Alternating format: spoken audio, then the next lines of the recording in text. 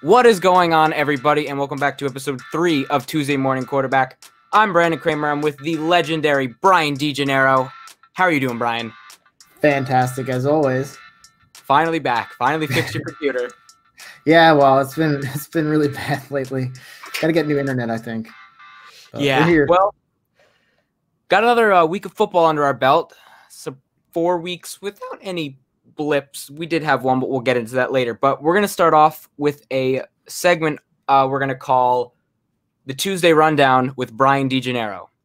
So I'm going to read off the scores, and Brian's just going to summarize them to the best of his ability. Oh, boy, right? Here we go. Okay. So we have on Thursday night, the Broncos took down the Jets, 37-28. Well, this one hits home for me. I could say so much about this, but let's just say Brett Rypien is the first quarterback to ever start a game in the NFL and win a game from Boise State. So, ever. History has been made. So, for nothing more, at least the Jets are part of history. Honestly, that was a lot better than I thought you were going to say fire Adam Gase. All right. Then we have the Ravens beat the Washington football team. Okay. Yeah, this was a good team beat a bad team. I don't know what else you want me to say. Chargers fall to the Buccaneers, 38-31. Oh, this was a good one. Tom Brady came back at the end, actually looked good for once, which, as a Jets fan, I don't really care for. But, whatever. It is what it is. Tom Brady wins this one. Then we have the Seahawks take down the Dolphins. Yeah, Seahawks keep rolling. Miami still looks bad. Maybe it's time for Tua. They tanked for Tua. Shout out to Vinny. It did. Okay, then we have the Vikings, the battle of the winless team. The Vikings take down the Texans. We're gonna get into this later. So let's save this one. We'll save this one. Saints barely beat the Lions, 35-29. Yeah, I think it was a little bit. It wasn't as close as it seemed because I think they scored a late touchdown. Detroit did, but yeah, Drew Brees actually looked good for once. He hasn't looked good all season, so that's good to see. Then probably the most exciting game of the day: the Browns beat the Cowboys 49-38. Yes. What can I say? Even as a Jets fan, I know Brandon. I'm sure you feel this way, but it's always good to see the Cowboys lose, especially at home to a terrible Browns team. Yeah. We'll get through some of these. I mean, we have some smaller games. So let's get to a good one. Raiders beat the Bills. Or no, the Bills beat the Raiders. My bad. Yeah. 30-23. I know you're really high on Josh Allen. I'm still not. I don't think he's a great passer, but he showed some ability this weekend. I have to give it to him. He's been great all season. He has a great team around him, and the Bills are kind of scary. Not going to lie. Because they have that two-way offense, because Josh could take off and run. You never know. You have to contain him, so it's fun to watch. We have the Bengals beating the Jaguars. Yeah. Again, this is just two bad teams. I really don't care. Joe Burrow's first career win, though. That's true. Joe Burrow's first career win. But yeah, Gardner Minshew also looks good. He has the greatest name in football. So much swag. I mean, it's up there with the name Bust a Screen. Love him. That is the best name for a corner. He's an awful corner, but yeah, go on. And then just to wrap it up, we have on a Sunday night, the Eagles took down the Eagles took down the 49ers. Yeah. What the 49ers are down to their third string quarterback now. So they benched him. They benched they benched Mullins for their third string. So yeah, I mean the Eagles should have won this game. So it's good to see they pulled through. George Kittle's amazing. He had like 15 catches. He is didn't they run him once or twice? I would be surprised. They just do some really cool stuff on that offense. So those were the breakdowns and kind of an underwhelming week in terms there was a lot, but I mean, we did have a post moment and we'll get into that right now. So the Steelers and Titans were supposed to play, but then I think now the total's up to 13 Titans players got COVID. How the fuck does that happen? It's not good, Bob. I mean, I think what I read was that things are really bad in Tennessee right now. And so people went out and caught it. And that's really what it was, as far as I know. It's not like baseball that we talked about where they have some extra days. I mean, there's still a chance. I don't think the earliest their facility can open up is Wednesday. So, I mean, they're playing the Bills. I believe it's Sunday. I don't think Sunday night. They are playing. Yeah, Texans play the Bills. Yeah, not even on a Monday, so that doesn't help. So. Yeah, and that's assuming there are no more positives.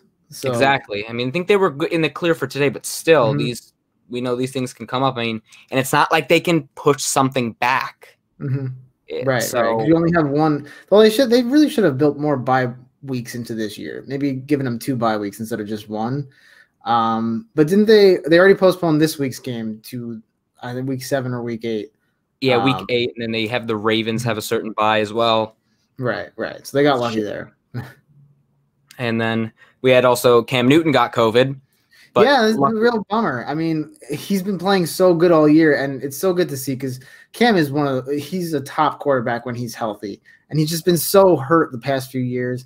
And to finally see him healthy and prospering in a good offense and a good system, it was really good to see. I hope that continues once he gets healthy. I hope he has a quick recovery. But I was really looking forward to this week's game because of that. I mean, Patriots.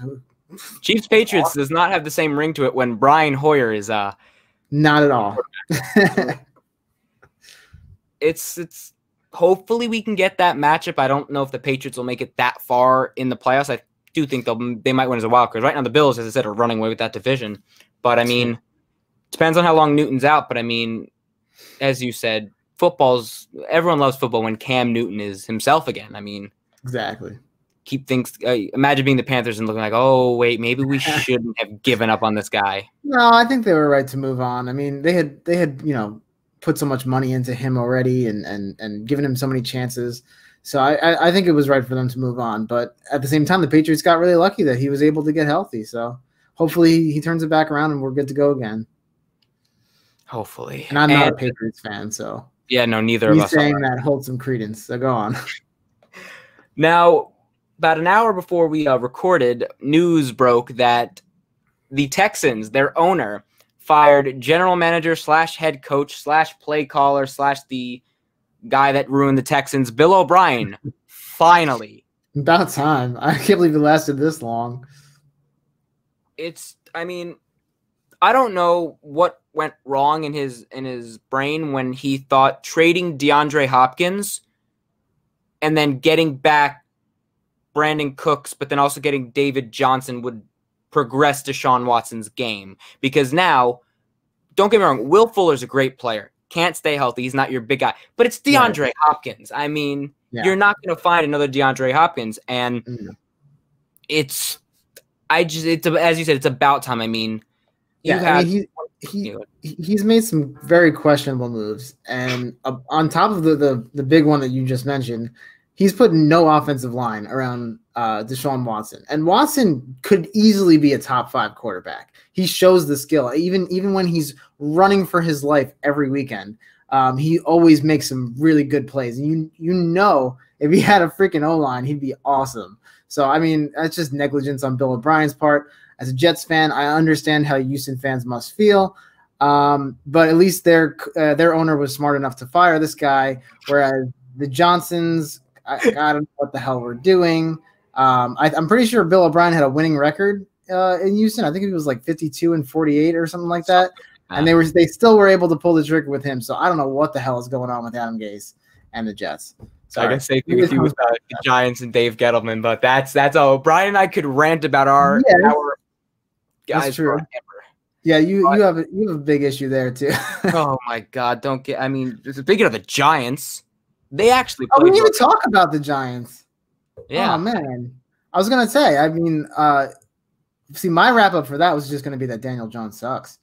And Dave he looked really rocky. I mean, they had chances to win that game or even take the lead, but yeah, not a good game. I've said this, and I'll say this here.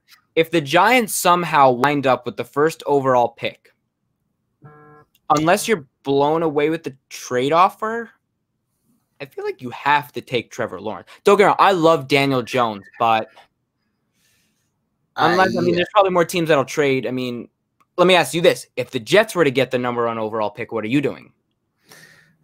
It's so tough.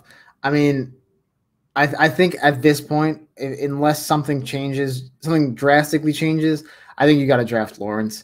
I'm a big Sam Darnold fan. I was from the very beginning, but we're now in year 3, and the guy has not had an opportunity to progress. And it's not his fault. I mean, they've built a terrible team around him. They have no one on it. They have no targets for him. Their offensive line, although it's gotten better, is still garbage. He's always running for his life, and he just hasn't had the opportunity to learn how to be a pocket passer. He still makes really great plays out of the pocket, and like you see, he had a great run on Sunday.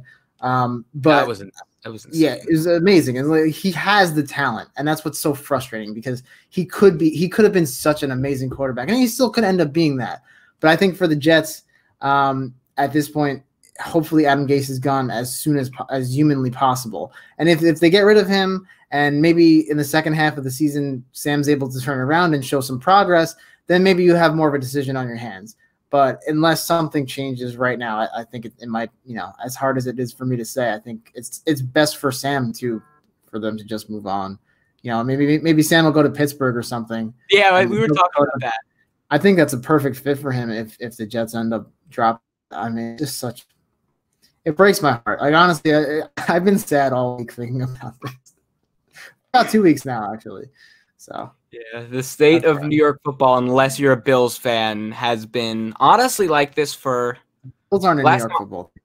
Last time I was happy watching the Giants was 2016, and I still was sad because of the boat incident. But yeah, well, I can't remember the last time I was happy watching the Jets. So.